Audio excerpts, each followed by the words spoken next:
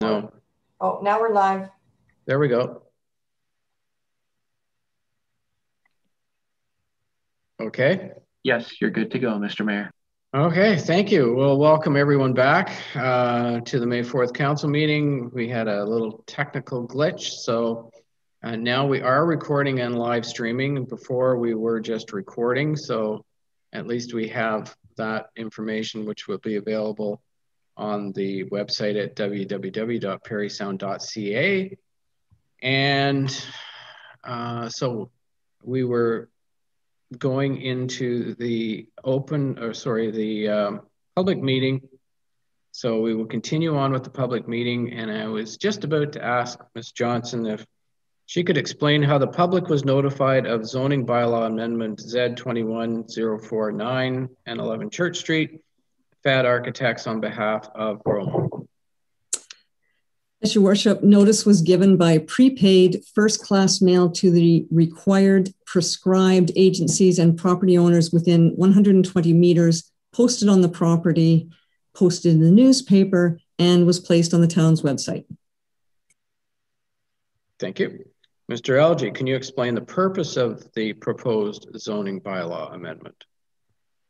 The applicant has requested to change the zoning of the property from C1 on 11 Church Street and amend the SP 26119 holding on 9 Church Street to permit a mixed-use building with commercial ground floor and 20 residential spaces.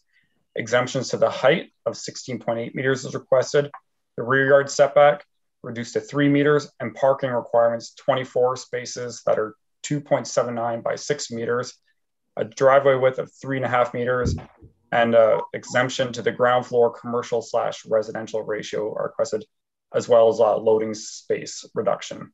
The address is 911 Church Street. Surrounding land uses are commercial and residential. Okay, thank you. As this is an electronic public meeting under Planning Act due to COVID-19, we call upon those in the electronic attendance if they wish to comment. Please make sure that you have your screen on and that you signal the camera or raise your hand if you wish to speak. Our moderator will call out individuals when it's their turn to speak. Please keep your microphone muted until it's your turn. So at this time, does anyone wish to speak in favor of this proposed zoning bylaw amendment? If so, please identify yourself by name and address. So, Mr. Ryan, welcome. Good evening, everyone. I'm acting on behalf of the developer on the property, and I'm here to speak on behalf of them and in support of the project. I think the project focuses development within the urban area and strengthens the central business district as a prime location and place to live. And I think it's very much in keeping with the town's official plan. One of the tools at our disposal to help fight the effects of climate change is to reduce our dependence on the car. And to do that, we need to stop spreading our development outward by increasing our density so that we can create more walkable, livable cities or communities. And projects like this, I think, are key to that concept. Okay, that's everything? Yeah. Okay, thank you. Is there anyone else that wishes to speak in favor of the proposed zoning bylaw amendment? No. Okay. Is there anyone that wishes to speak in opposition to the proposed zoning bylaw amendment? If so, please identify yourself by name and your address.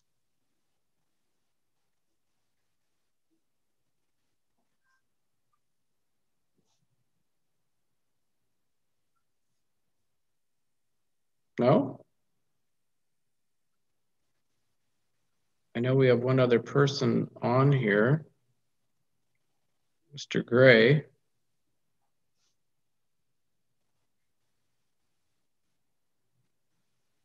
Okay, I just thought I'd give a minute just in case. I'm not hearing anything else. So, Mr. Algie, have there been any letters received as a result of this notice? Through your worship, there have been no formal comments yet. There have been a couple requests for information and some back and forth on and questions, but nothing that would be shared at this point. But if those do result in comments, that will come forward in the public reports. Okay, thank you. The public should contact staff or check the town's website to see when this amendment will come back for a decision. Council at its discretion may approve the proposed zoning bylaw amendment. If so, it must either circulate notice of passing of the bylaw or give notice in the local press. Objections to the passing of the bylaw will be received by the clerk within 20 days from the date of such notice is given, which objections will be forwarded to the local planning appeal tribunal. If an appeal is submitted and the appellant has not provided council with an oral or written submission before the passing of the bylaw, the local planning appeal tribunal may choose to dismiss the appeal. Thank you, everyone. And may I have a mover and seconder to declare the public meeting closed? Councillor Borneman, Councillor Keith, that we do now adjourn. We do now declare the public meeting closed. Anyone opposed to that? Nope, that's carried then. So we're back in a regular meeting. Okay. May I have a mover and seconder for the previous meeting's minutes? Councillor Burden and Councillor McCann, that the minutes of the regular council meeting held April 20th, 2021 be approved as circulated. Any discussion on those minutes? Seeing none. Anyone opposed to the passing of those minutes? Oh, that's carried then. Questions of staff? I have one. It's for Mr. Kearns. So I've had some inquiries with regards to the trees that were cut down in the Gibson Street area near Market Square Park.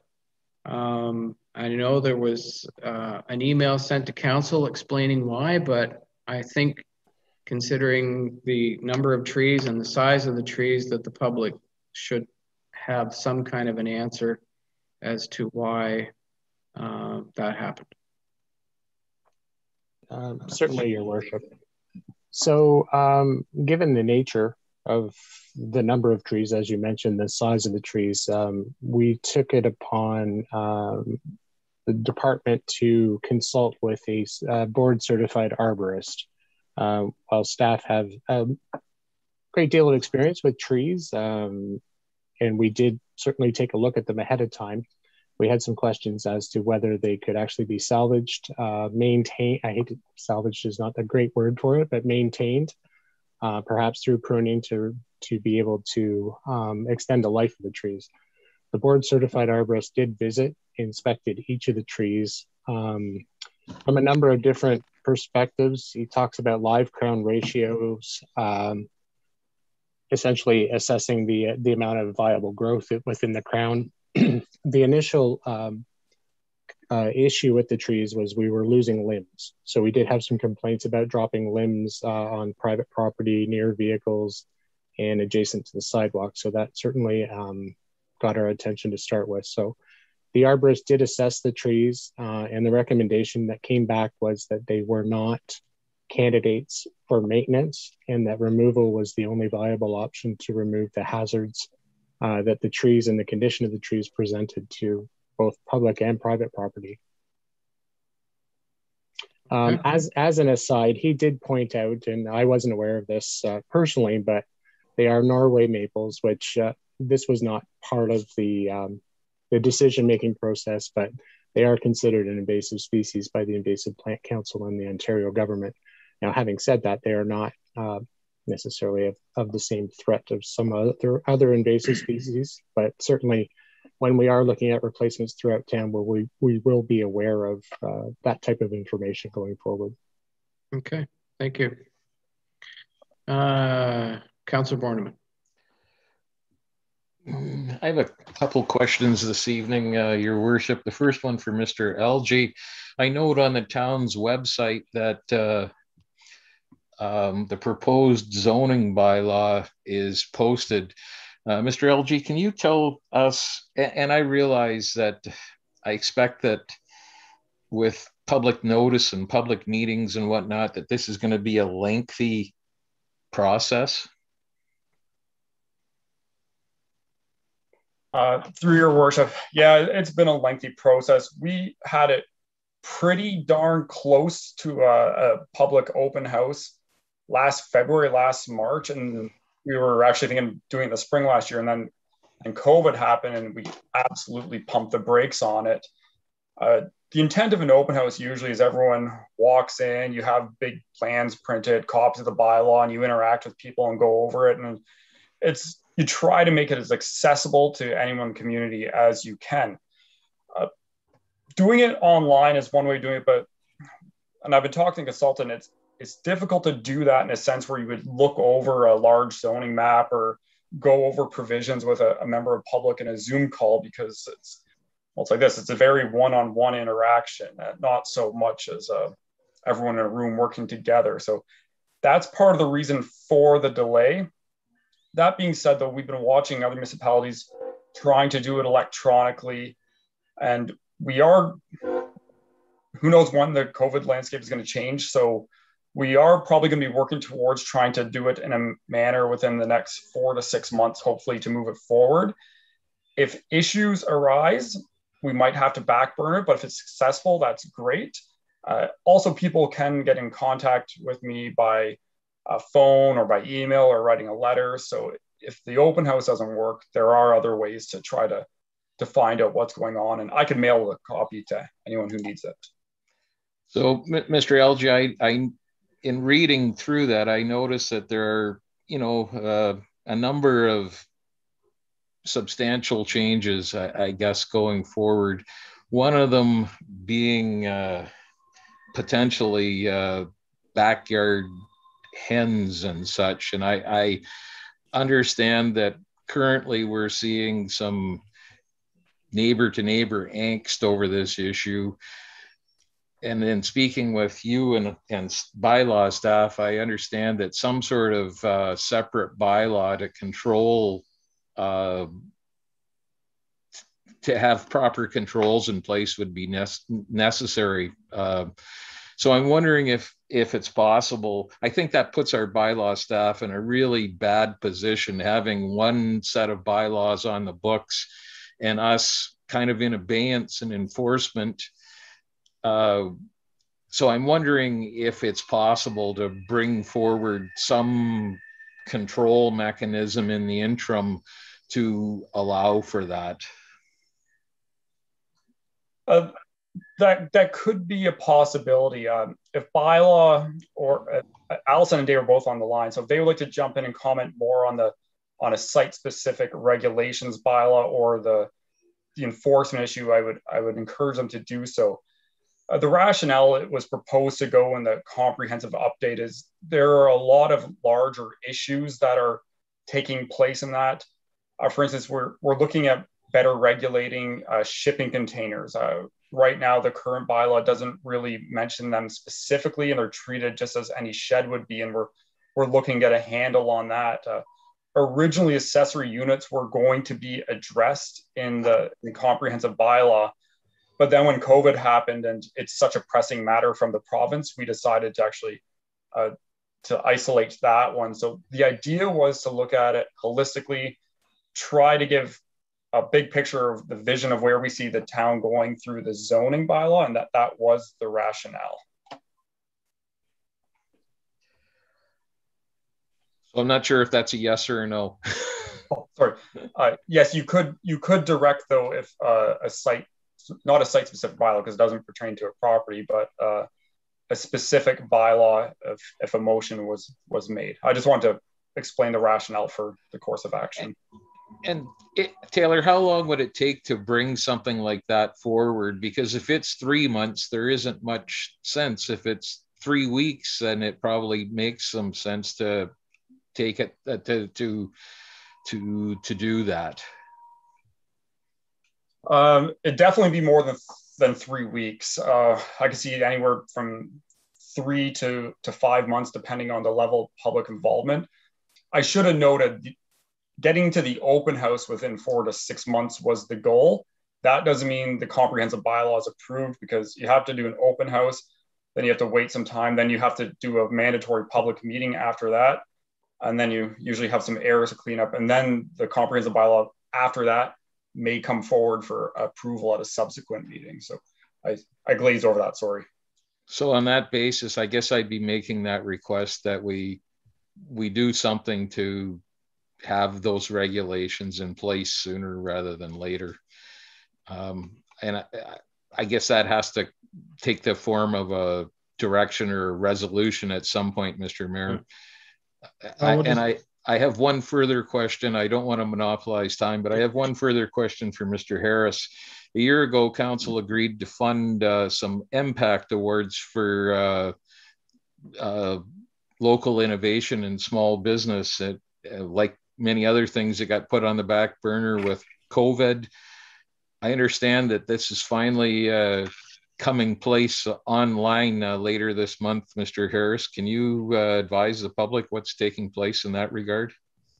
Certainly, Councillor Borneman, through the mayor. Yeah, Parry Sound was one of 32 founders in the Parry Sound area. The Impact Awards will be presented at a virtual gala this May 27th from 5 to 7:30 p.m. The Muskoka Founder Circle and the Parry Sound Area Founder Circle will each be presenting awards during the evening. The awards are designed to identify entrepreneurs with promising new ideas. This is the third year for the Muskoka Founder Circle, but as Councillor Borneman mentioned, this is the first year for the Parry Sound Area Founder Circle. So it's we're quite excited about participating. Individuals and businesses in the Parry Sound area have each contributed $1,000 towards the awards. 5 finalists have gone through a Dragon's Den style selection process. Out of that, the Parry Sound Founder Circle will be awarding 2 awards. The first place award is $10,000. Second place is $5,000. The registration for the event, the virtual gala, is free. Anybody interested can go to the Parry Sound Muskoka Community Network, PMCN, and there's a registration form on their website. There is an option to contribute $20 if you want to up your registration and receive a package that includes gifts and items from local businesses. But if that's not of interest, the registration for the event is free. Happy to answer any questions.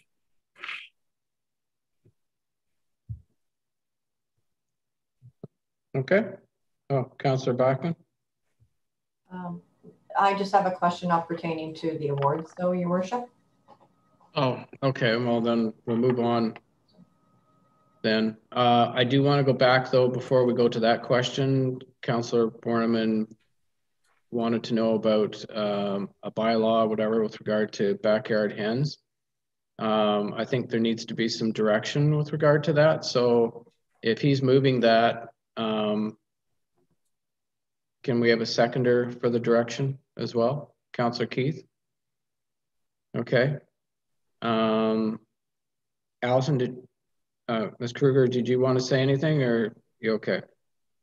Through your worship, I was just going to add, in addition to what Taylor was saying, that as far as the control for backyard hens, we would want to look at a standalone bylaw that deals with the specifics to the control, and that would be the plan once the draft zoning bylaw went forward, if backyard chickens was included in the approved version. However, that piece where it is approved within our zoning bylaw does need to happen prior to being able to pass a bylaw that controls the actual keeping of the chickens. The permissions need to be in place for allowing them within our zoning bylaw. So that would be a 2-piece thing that we would need to look at in regards to bringing forward the keeping of hens in town.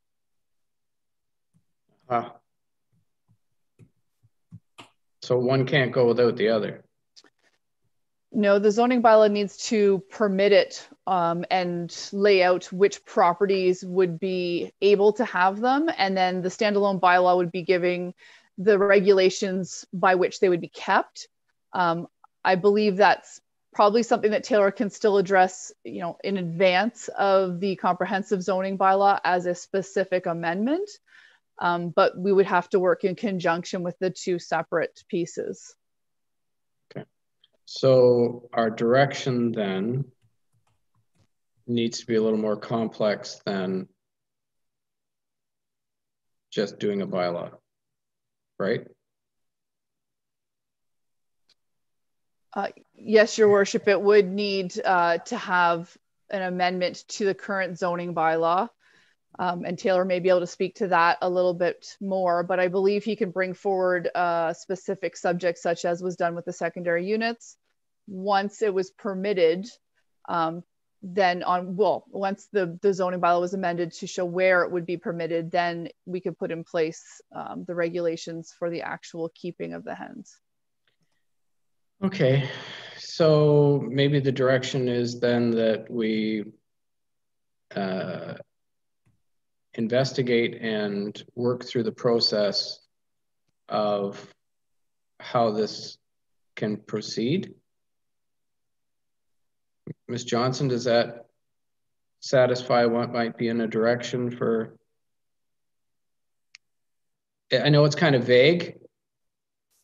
Your Worship, I was understanding that if I understood correctly, that there an amendment to the current zoning bylaw would be a next step. Maybe ask Ms. Kruger. Was that? That's did what I I understand that correctly? So, so could the direction be that staff be direction to staff to review the current zoning bylaw to consider zoning for permitting backyard hens? Yeah, okay, maybe that's better. And I would just refer to Mr. Elgie if that is doable. Yes, that is doable. Okay, all right. Would you be looking for a staff recommendation, or you're recommending it come forward recommending chickens? I think from what I hear, we're recommending that it come forward because we've got the issue now. So let's deal with it. Okay. Okay, so we have the direction. Councillor McCann. So does this include some sort of a structure for keeping the chickens? Does this all fall under one roof then? Okay. Yes, it has to. Okay. Anyone opposed to passing the direction? Nope. Okay, that's carried. Councillor Backman, you had a question. Thank you, Your Worship. I guess my question is for our clerk. I just wanted to know if we've received a response from our request for the Near North board to present to council an update. Through you, Your Worship, yes, we did receive a response from our school board representative, John Cochran. He checked with the board chair, he's the vice chair actually, and the director of education, and they are scheduled to come and make a presentation on the reconstruction of the high school at it is one of the meetings in June. I know I've sent out that information and I'm just not recalling immediately whether it was June 1st or June 15th, but certainly they are coming to one of the 2 meetings in June. Okay, and just as a follow-up, and I guess this would go maybe be directed to Mr. Harris. In regards to the construction of the school, has there been any conversation of traffic studies being required?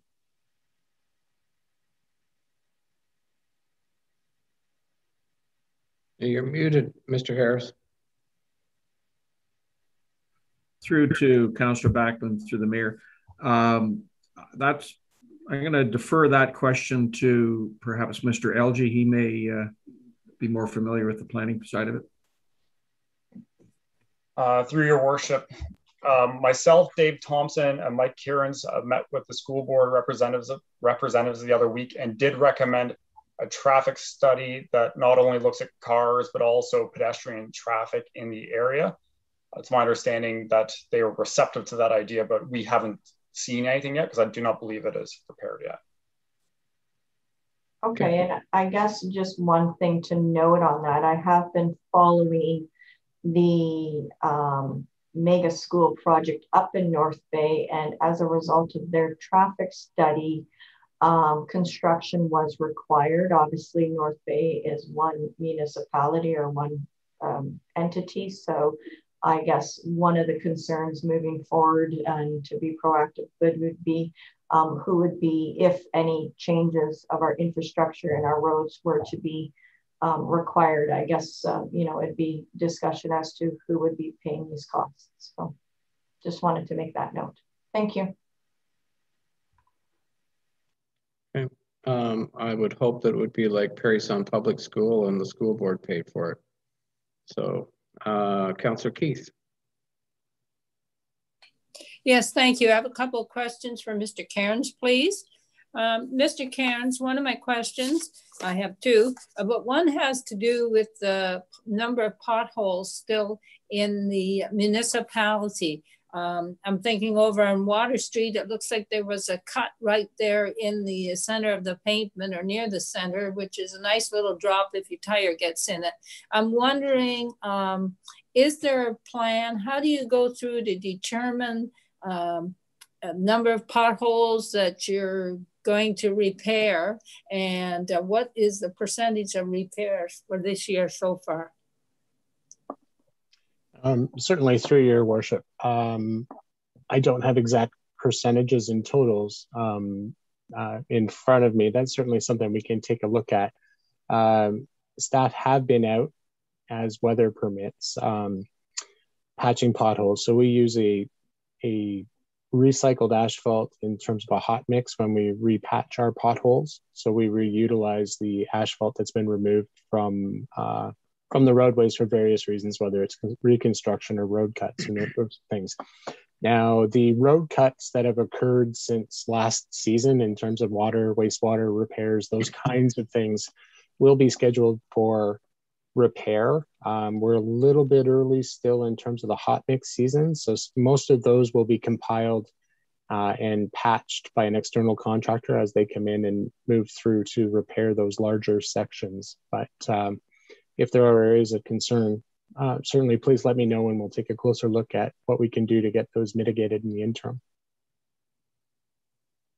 Yes, Councillor Keith. Yes, one more question, Mr. Cairns. Thank you, Your Worship. And that has to do with the railing, the plans for the railing there and part of the Cascade Hill. How is that coming along, sir? So yes, through your worship, actually, I've been speaking with a local contractor who has agreed to meet me on site, and we've just trying to arrange that time to meet on site. What we want to do is take a look at that railing to make sure that we can reinstall it in a fashion that doesn't hinder winter maintenance in particular, so that it's not damaged by snow removal equipment in the winter on that hill. So we are progressing, and we will have a solution shortly.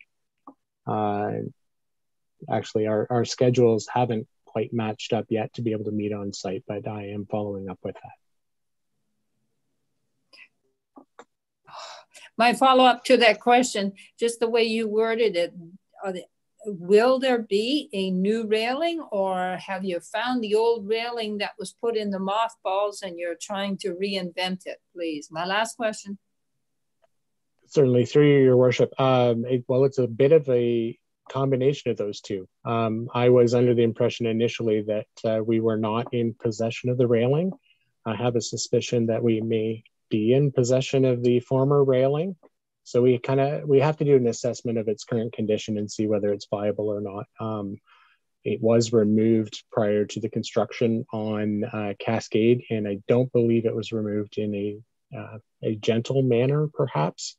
So it may not be viable to reuse it. So that's something we're going to be considering too in its replacement, whether we can, whether it makes economic and practical sense to reuse all or part of it, or to start with something new.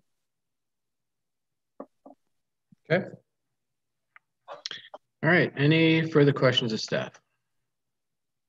Nope. Okay. Correspondence, Ms. Johnson. Yes, Your Worship. We don't have too many items of correspondence this evening. The first is from Anne Bossart of Tower Hill Gardeners Coordinator. She wrote a letter expressing great appreciation for the work of the Recreation Department staff under the management of April McNamara for the work at Tower Hill, getting things ready for this year. The second letter is actually a series of individual letters of the same text supporting council's position to deny construction of a vehicle bridge over the fitness trail. Over the last 2 meetings previous, at least, there have been similar letters of the same text. These letters are from Margaret Dunnigan, June Carlton, Louise Campbell, Cynthia Hamlin, and Anita Chichok. The third letter is from Marianne Weaver, clerk of the Township of the Archipelago, with a resolution of support for the West Parry Sound Area Recreation and Culture Center.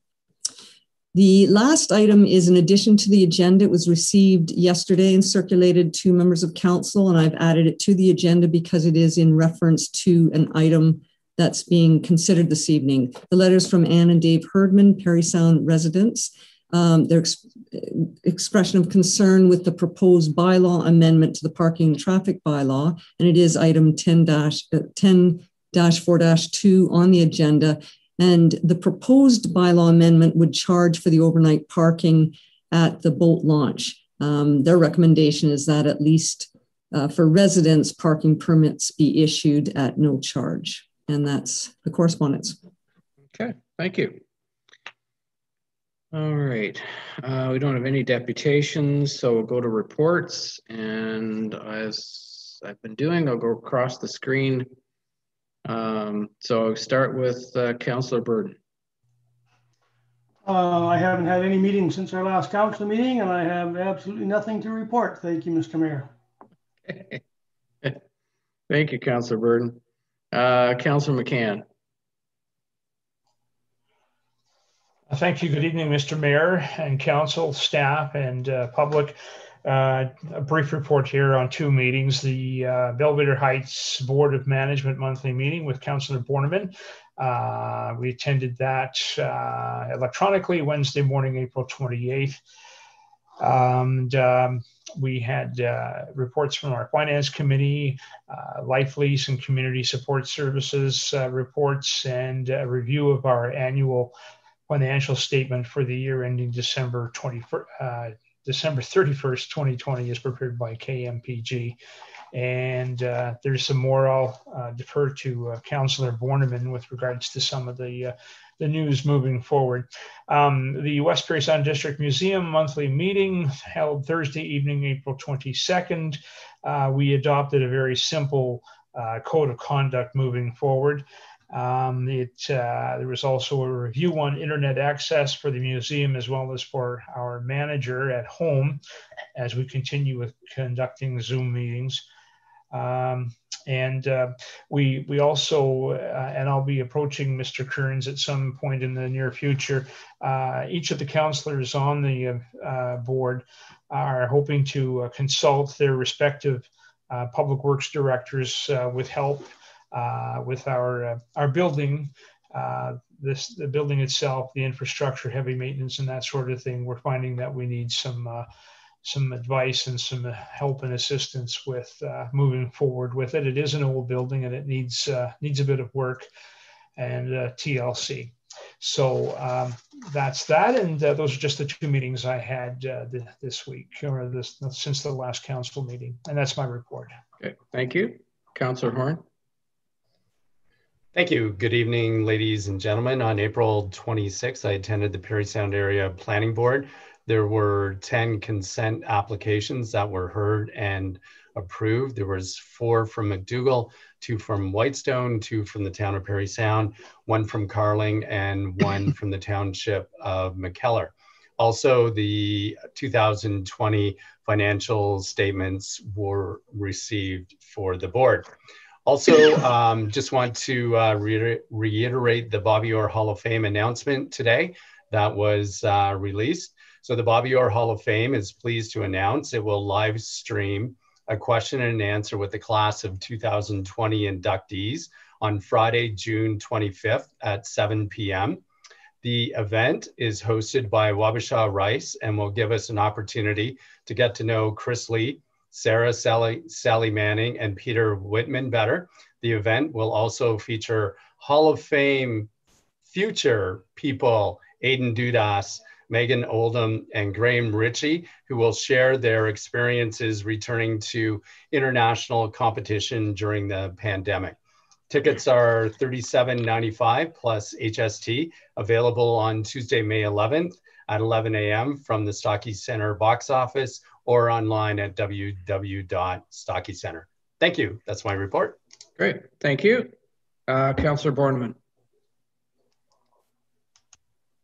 Well, I just start by congratulating those inductees to this year's class. They're all well-deserved and have succeeded wildly in their pursuits. As Councillor McCann mentioned, I attended a Belvedere Heights Finance Committee meeting on April 26th with our auditor, Don Garriock. This is his last year with the home as he's retiring, so I wish him well. Mr. Garriock's report indicated that there are no financial control issues, that the home continues to be in a very strong financial position, and that within 3 years, the home will be totally depreciated. It'll be a net zero write-off by that point. His findings indicated that both revenues and costs were up significantly last year, largely due to COVID, increased funding through the province to, fight and ensure the safety of our residents and the corresponding costs. It also demonstrated that revenue from room occupancy was down as there was, because of regulation, there were increased vacancies at times in the home. The Finance Committee accepted that report on the 26th, and on the 28th, the board as a whole met and heard a similar presentation and accepted Mr. Garriock's findings. And the only other event that I attended was an airport commission meeting this morning. Activity I think at the airport is greatly reduced as a result of the provincial lockdown, so there's not really much more to report there. And that's my report for this evening, Your Worship. Okay, thank you. Councillor Keith. Yes, thank you, Mr. Mayor, fellow councillors, staff, and the public. Councillor Horn has already mentioned my involvement also in reference to the planning board. In addition, I have been involved with 2 Zoom meetings and also communication with various members of the Community Policing Advisory Committee, the CPAC committee as we call it.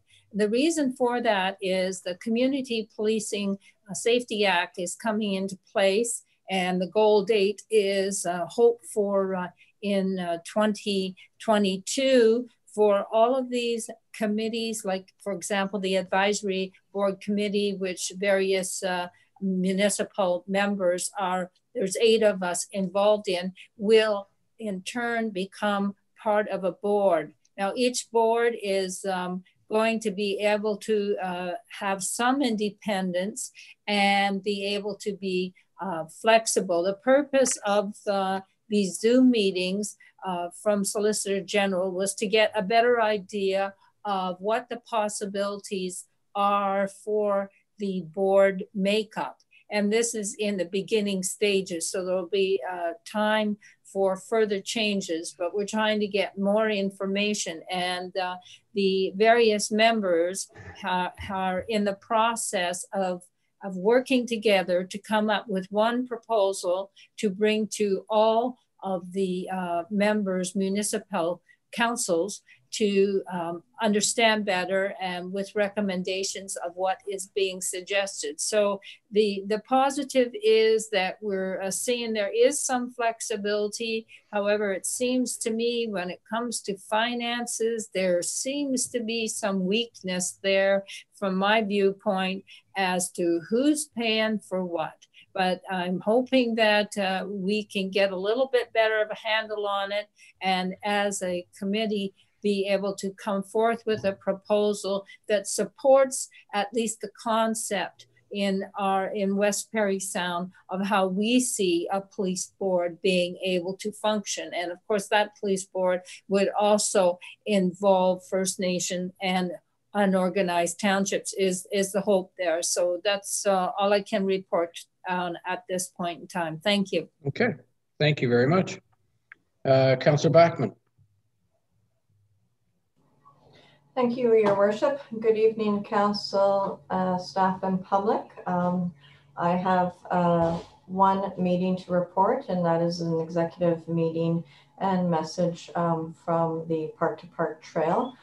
First, I'd like to start off to let Town Council know that we do recognize, you know, your contribution, the contribution that the Town of Parry Sound was able to provide Park to Park, and we are very grateful with the contribution that has been put forth, and we recognize that the town is spending a lot of money on the fitness trail through town, which is a high quality, highly used, multi-purpose recreational trail, and a very good one at that.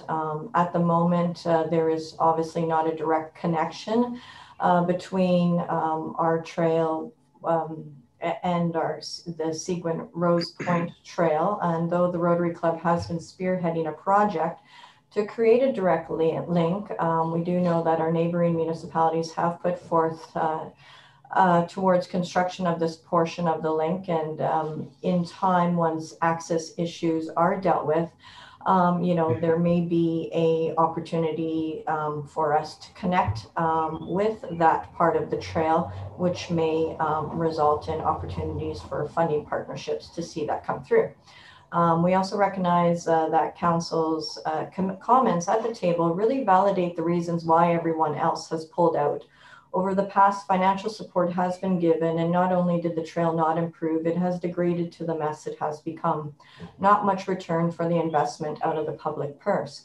The Seguin Trail really should be, and Park to Park Trail, been put into shape 10 years ago. It could easily be the first snowmobile trail to open in Central Ontario if it was in the proper shape that it should be. Now it is one of the hardest. The focus in the past has been too heavily influenced by the special user groups, ATV associations and clubs and snowmobiles.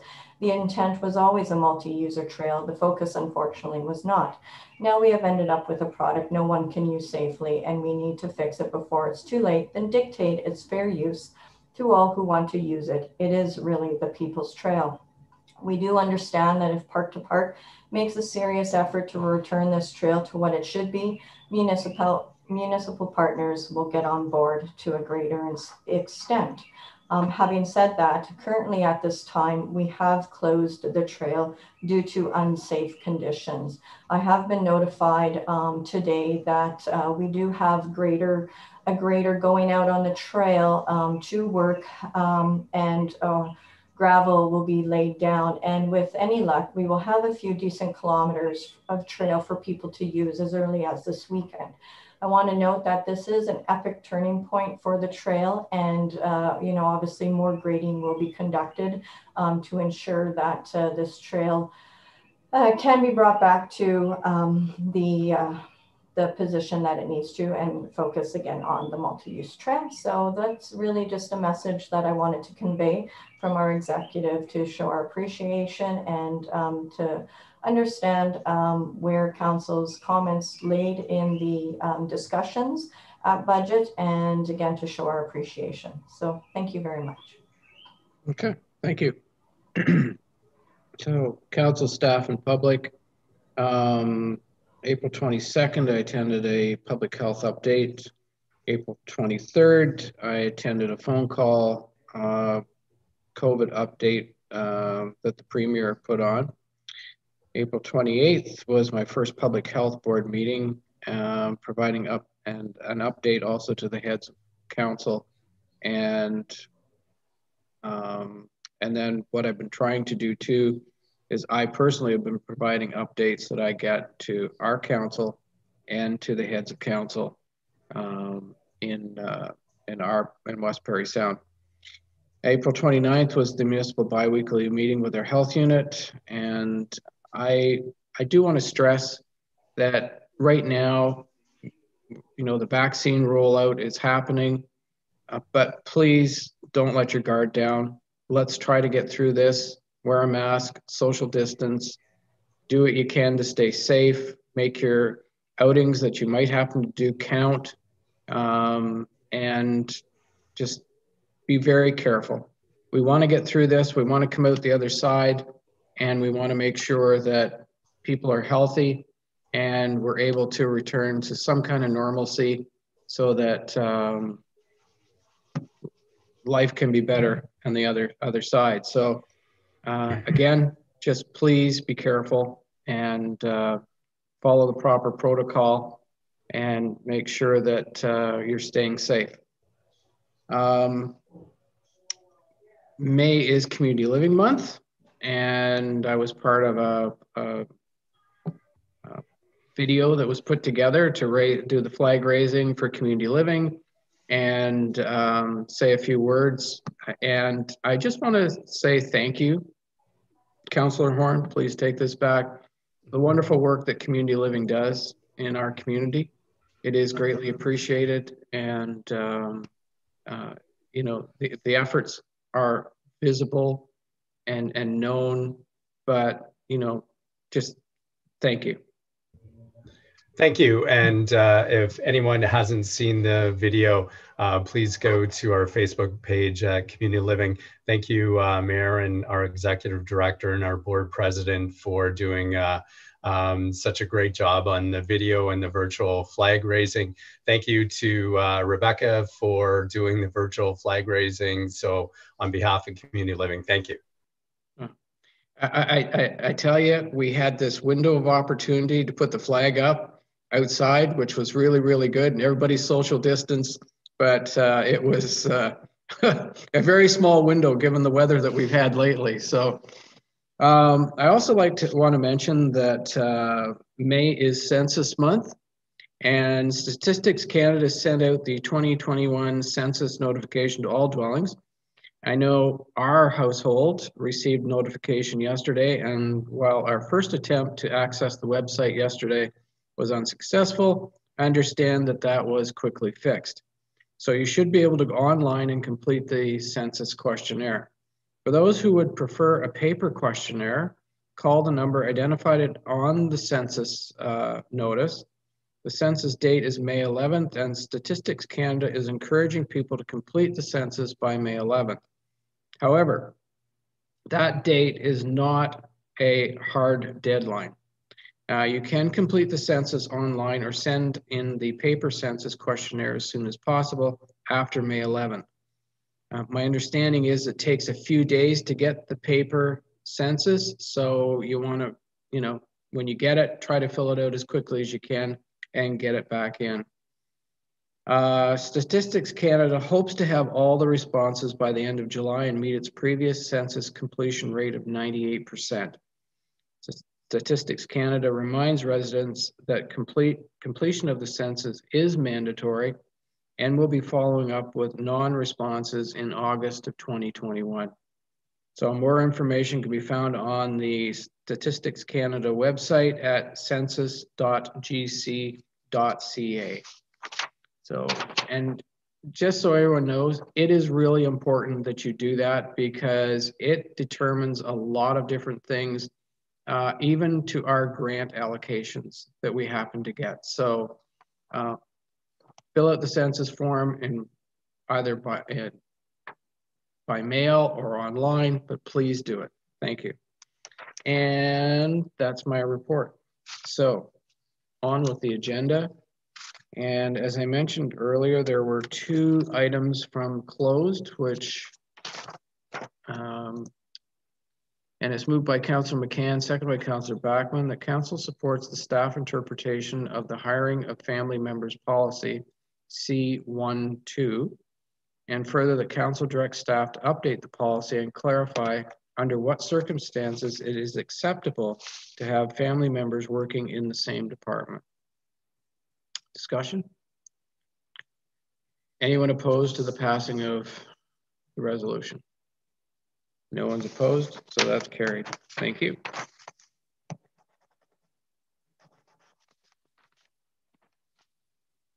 Item 7.2, which was also from closed, moved by Councillor Borneman, seconded by Councillor Burden.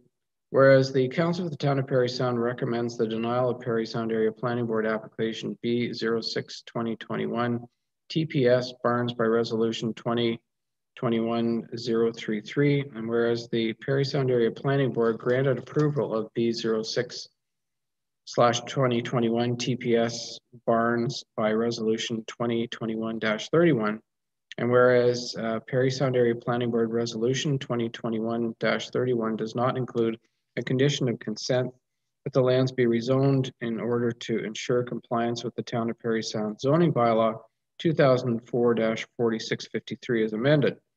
Now therefore be it resolved that council appeal the decision of the Parry Sound Area Planning Board application B06-2021 TPS Barns to the local planning appeal tribunal LPAT, as the Parry Sound Area Planning Board decision would create an illegal non-complying lot per the town's zoning bylaw and does not represent good planning.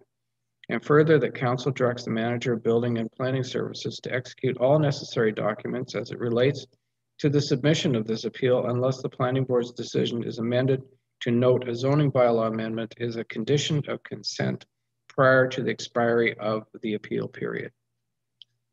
Any discussion? Anyone opposed to the passing of this resolution? No, that's carried then.